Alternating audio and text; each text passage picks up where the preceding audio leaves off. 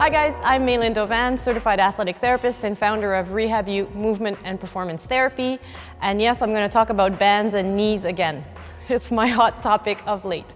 So as you know, and as you've probably seen in one of my previous capsules, and if you haven't, head to the blog to have a look at that capsule. A common fix for knee valgus is placing a band between the knees. So a lot of people, if they see knees caving in during squats, will place a band between the knees to cue people to push the knees out. A couple of problems with this, and I'm not going to go through the entire thing again, but some studies have actually shown that placing a band around the knees actually increases frontal plane projection of the knee, particularly if people are not used to squatting with a band between the knees. And ironically, that's where we use it the most, is when we see knees caving in beginners with squats, and we'll use the band to cue that. So a lot of the times the problem is that, one, people are not used to that, and they don't have the abduction strength to actually resist the band. So we're kind of doing the opposite of what we want to do. Now, I always explain that the knee, being an intermediate joint, it actually depends on the foot and the hip for its optimal alignment. I've talked about the importance of the foot before, also in previous capsules, where I talk about how if the foot hyperpronates, or if your individual doesn't control pronation enough, well, with that pronation you will get tibial internal rotation, and you will get the knee caving in, and the hip adducting and internal rotation at the hip as well. So if you're seeing knees cave in, then you certainly should screen the foot as well. Now, as far as the hip, we're going to come back to this exercise that we had André Felix doing, where another, aside from squats, another use of the band that people often have is using it on a split squat, for example. If you see someone who has the knee caving in when they're doing lunges, people will use an elastic band that pulls the knee in to exaggerate that fault, so people push the knee out, okay? So again, same issue here with the foot.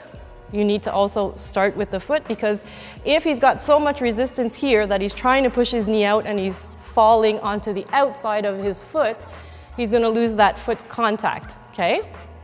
Now, the other thing is that this is really working on trying to get an external rotation torque, okay? But we forget that for optimal alignment of the knee, we need that foot stability in the frontal plane, okay? And we need stability at the hip in the frontal plane as well, which means we need hip abduction torque, okay? So instead of working on an external rotation component like this, let's use exercises that work on hip abduction torque and allow you to connect also the foot with the hip, okay? Because with the foot, as you resist pronation and you work into the ground into plantar flexion, inversion, and external rotation, you'll get that connection with the hip, okay? So one exercise that I like to use a lot, and we can get you out of there, to work on this is a modified Stork exercise. So what we'll do is we'll have André Felix lean his hip into the ball, and he's gonna stand so scoot that foot over a little bit, yeah. So he wants to stand in a straight line where he's not leaning into the ball, he's just holding it against the squat rack. And now he's gonna lift off the inside foot, and he's gonna hinge at the hips. So he's gonna hinge forward a little bit. So hinge the hips back, good. And unlock the knee a little bit, good. And now he's working on getting that foot in good position, keeping that knee in line with the second and third toe, and because he's holding the ball against the squat rack, he's getting that hip abduction torque.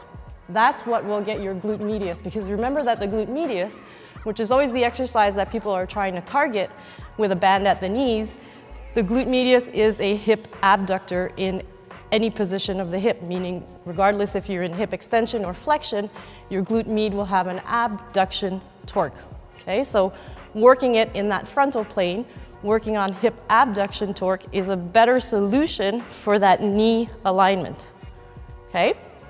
Another exercise that you could use once that's acquired, so an exercise that would be more challenging, is a single leg front loaded hold. So dumbbells loaded at the shoulders, and he's doing just a single leg hold, and again working on that foot stability, working on that knee alignment, and because he's standing on the one leg, getting that hip abduction work, that hip abduction torque of the glute med, okay? You can drop those. All right, so to recap, Bands around the knees. So first of all, whenever you're using a band, probably the one most important thing I would say, if you do decide to use it, then the resistance of the band is going to be really important. You're not using a band to strengthen, you're using a band to cue. And if the resistance is too much, you're going to get the opposite effect. So that study I was telling you about, where people that are not used to having a band around the knees for squats and don't have the abduction strength to resist the band, they will actually increase, it will actually increase their knee valgus, okay? Same thing with if you're doing those kind of lunges with the band to exaggerate the knee caving in, you want to use the band as a cue to exaggerate the fault, to cause someone to correct the fault, which is not a horrible strategy to start with, but again, if the band is too much resistance, they will overcorrect, they may compensate via the foot, so just beware of that. The other thing is that we don't always only want to work that external rotation component, we need to be working hip abduction torque. And if we really want to stimulate the glute med, that's what we should be working on as well. So something like the modified Stork exercise and the single leg holds will more interestingly work that and more effectively work that hip abduction torque. And last thing, of course, remember to go to the foot. So if you have that foot that pronates, that pronation is going to cause internal rotation, it's going to cause internal rotation at the hip as well, and the knee to cave in. So working on that foot stability is also an element to work on. So remember, the knee is in between the foot and the hip, so it depends on optimal function of the foot and the hip for its optimal alignment.